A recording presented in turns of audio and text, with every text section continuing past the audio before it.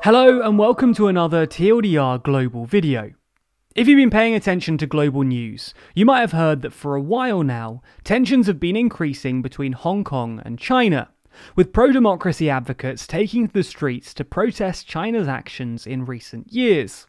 However, in the last day or so, things have suddenly got a lot worse for Hong Kong's democracy advocates, thanks to new election laws introduced by China.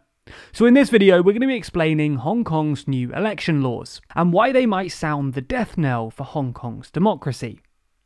In the intro, I said if you've been paying attention to global news, and we get that's a hard thing to do. It's easy when there's so much happening at home to miss what's going on around the world. So TLDR Global is our channel where we highlight the big world events that you ought to know about. We even have a series called The Global Summary, where in 8 minutes I run down the biggest news stories of the week and give you article recommendations if you want further reading. Anyway, if that sounds up your street, then be sure to subscribe and hit the bell, because a bunch of you haven't made the leap just yet. Anyway, thanks so much for your support. So, we usually start these videos with a ton of context, but seeing as we did all of that in our video on Hong Kong's security laws last year, we're just going to put a link to that video in the description for anyone who wants a detailed rundown of what's going on in Hong Kong. For everyone else, after the pro-democracy protests cooled down in mid-2020, the pro-democracy groups turned their attention towards the upcoming Legislative Council of Hong Kong elections, which were scheduled for September 6, 2020. Pro-democracy parties performed astonishingly well in the November 2019 local elections, winning 388 of the 452 available seats, up from just 124 in 2015. Anyway, they hoped that they could replicate this success in the LegCo elections, and maybe even win a 35+ majority. A pro-democracy majority in the LegCo would make it a lot harder for the chief executive to pass through any pro-Beijing legislation, and would put China under massive political pressure. While this outcome would have been great for pro-democracy groups, it's worth noting that it was a bit of a long shot, and that's because of how the LegCo elections are set up. Even with a majority of the votes, pro-democracy parties would have been unlikely to get a majority of seats. Half of LegCo's 70 seats are elected from so-called functional constituencies, which basically represent interest groups in Hong Kong, and these functional constituencies are generally pretty pro-Beijing. In the 2016 elections, 24 of the seats went to pro-Beijing parties, and 10 went to pro-democracy ones, with 1 going to an independent party. The remaining 35 seats are directly elected from multi-member geographic constituencies, which use the largest Remainer method. We're not going to explain precisely how this works, but it's broadly proportional. For example, in the 2016 election, pro-Beijing parties won 40% of the vote and ended up with 16 seats, while the localist and pro-democracy parties won about 55% of the vote, and won the remaining 19 seats.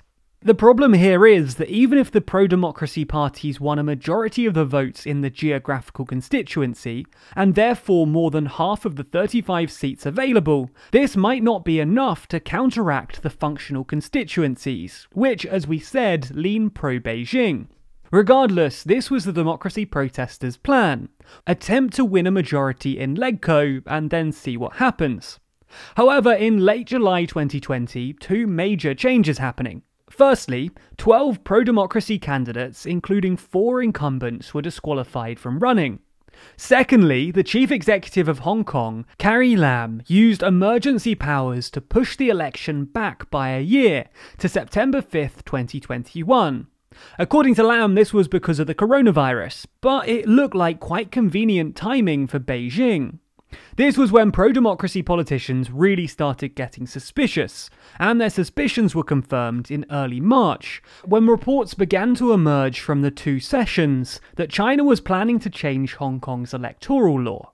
2 sessions refers to the annual plenary sessions of the Hong Kong People's Congress, which is the Chinese legislature, and the Chinese People's Political Consultative Conference, which is basically a group of influential businessmen and representatives.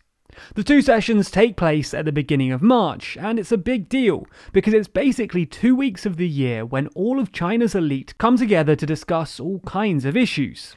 This Thursday, on the final day of the NPC's plenary sessions, these reports were confirmed. The NPC passed a resolution that basically said that China was going to change Hong Kong's election system to make it impossible for pro-democracy groups to win a majority. The resolution was passed with 2,895 votes for and 0 votes against, and only 1 abstention. So, what does this new decision mean for Hong Kong's elections? Well, we don't know the exact plans, because this was only a resolution and the full legal text is yet to be published, but we do know a few things. There are basically 3 big changes that we know for sure. Firstly, the election committee will be expanded from 1,200 to 1,500 members. The election committee is responsible for choosing Hong Kong's chief executive and is divided into sectors of 300 members. 3 of the sectors represent industries in Hong Kong, while the 4th sector represents a combination of Chinese and Hong Kong legislatures, including LegCo members, and 117 members elected by district councillors. This new 5th sector is apparently going to be made up of members of the NPC and CPPCC, which will almost definitely be very pro-Beijing. And there are also reports that the district council representatives will be replaced by pro-Beijing members. Ultimately then, it seems that the committee who chooses Hong Kong's chief executive is being taken over by Beijing. Secondly, the number of LegCo seats is set to be expanded from 70 to 90. We don't yet know what sort of seats these will be, whether they'll be geographical constituencies or functional constituencies. But we do know that at least some of them will be elected by the election committee, which for the reasons we just outlined can be expected to be pretty pro-Beijing. Our best guess is that all 20 of these new seats will be appointed by the new election committee, essentially giving Beijing 20 more seats in LegCo. The third change is that potential LegCo candidates will be vetted to make sure that they're sufficiently patriotic. In practice, this probably means that China will be able to disqualify any pro-democracy candidates that they don't like, simply by claiming that they're not patriotic enough. All of these changes can be implemented via amendments to Annexes 1 and 2 of the Basic Law, which means that the legislature in Hong Kong won't get to vote on it. Predictably, Western countries have expressed their outrage. The European Union put out a statement saying that such reform would run counter to the previous electoral systems in Hong Kong and renege on commitments. The day before the resolution, the US Secretary of State Antony Blinken warned that the US would take action against egregious violations of democracy and human rights in Hong Kong. Once it passed, the US State Department spokesman Ned Price called it a direct attack on Hong Kong's autonomy, Hong Kong's freedoms and democratic processes. What does all of this mean though? Well, it obviously means that there's basically 0 chance of pro-democracy parties winning a majority at the next election. Perhaps more importantly though, it shows that China's playing hardball. Pro-democracy parties were unlikely to win a majority in the first place, but China, well, they cracked down on them anyway, which could be a sign of what to expect from China in the future. What do you think of this whole situation? Let us know your thoughts in the comments below. Be sure to subscribe to the channel and hit the bell icon to be notified when we release more videos like this one in the future. Special thanks to our Patreon backers who make videos like this one possible, and if you want to see your name at the end of videos, then you too can back us on Patreon. The link to that's in the description.